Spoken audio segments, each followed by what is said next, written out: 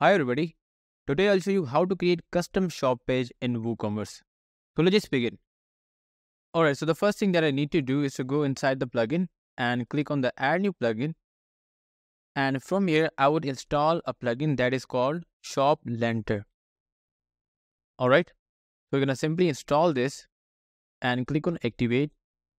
Alright, so the plugin has been activated. So now you can see here, this is how our shop page is looking. So now we're going to customize this. So let's just go inside here on our WordPress dashboard. And here the first thing is it, we need to create the template in the Elementor. So let's click on save templates. And in here, we will simply create a new template. So let's click on add new template. And this would be the page. It is a customized shop page. So let's click on template.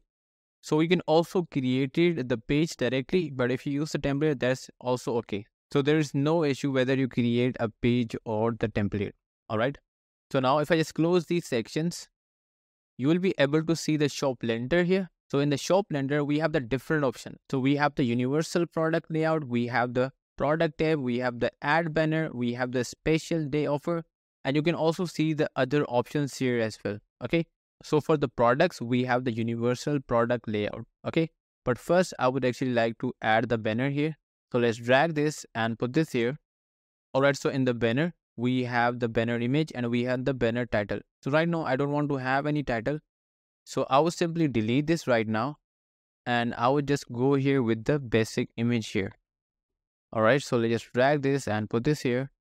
And let's just add the image here. All right. So here we can simply add any product image. So I think I would go here with this one.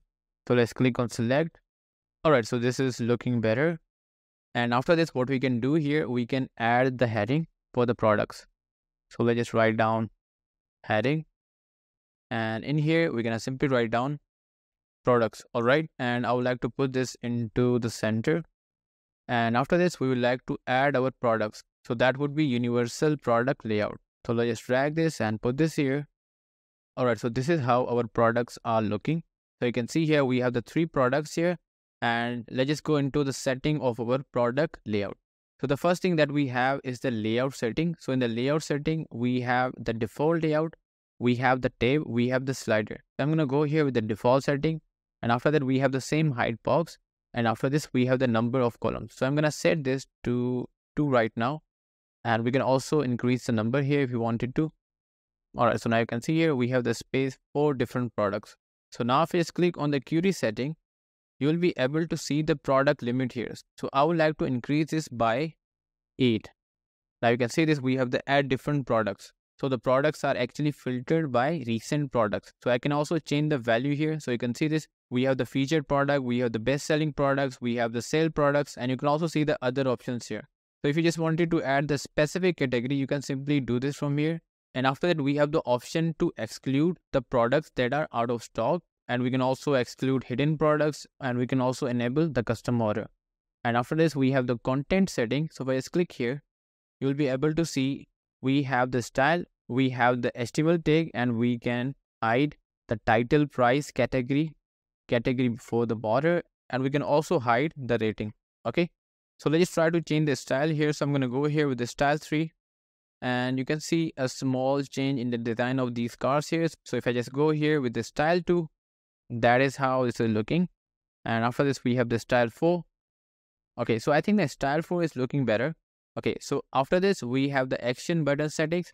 So in the action button settings, we have the style, we have the show on, we have the position, and we have add to cart button. So in the style, we have the 3 different styles. So we can explore these styles as well. But I think I would go here with the default value. And after this, we have the show on, whether you want to show this normally or whether you want to show this on the hover effect.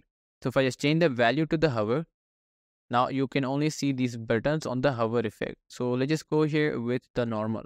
And I can also change the position of these buttons. So let's just put this into here, not here. I think we can go here in the middle maybe. Now, or this one. I think the default value was looking better. So let's go to the default value, and after this, we have the image setting. So in the image setting, we have the thumbnail style. So that is a single page. We can add the image slider. We can add the gallery tab. So let's click on image slider. since we don't have any images, that is why we can't see the image slider. So let's click on the gallery tab. So in the gallery tab, as you can see this, we only have a single image here. Okay, so I'm gonna go here with the gallery tab, and in the last we have the countdown settings. So we can enable the countdown timer, but right now this is disabled. Okay, so now let's go inside the style here. All right, so in the style, you can see this, we have the two options. The first one is the style and the second one is the action button style. So let's click on the style here. So in the style, we have the padding, we have the margin. So let's try to add some padding here. So I'm going to add the padding by 10, but this is not looking good. We're going to go here with the default value. So let's just remove these padding from here. And after this, we have the border color. We also have the content area. So let's just add the value here. Okay, so I think this is looking fine. And we also have the background color that is white right now. But if we change the color, you can see here, we can also change the color from here. But I think we'll go here with the default color that is white. And after this, we have the product page. So we can change the color of the product page here. And after this, we have the typography, product category, and product title. So I can style all of these things from here. Okay. And now I think this is looking fine. And one thing that I would like to do here, I would basically change the content width of our container. So that might be the boxed. All right. So I think this is looking better. All right. So let's click on publish. Now let's click on have a look. Okay, so this is how our shop page is looking. So we're going to go back into the customization and the Elementor editor. And if you wanted to add the different things here, you can simply add the things from here. But right now, I think we are good here with this design. So now what we need to do is simply go back into the dashboard. All right, so we have created the template in the Elementor templates. So now what we need to do, we have to set this at the shop page for our WooCommerce. All right, so how are we going to do this? We're going to simply go inside the shop Elementor. And here you can see the option of product shop page template. Okay, so we have to select the template here. So this would be the template that we have created, that is customized shop page. So let's select this, click on save changes. And now as you can see this was our shop page. So if I just refresh this, you will be able to see our new shop page here.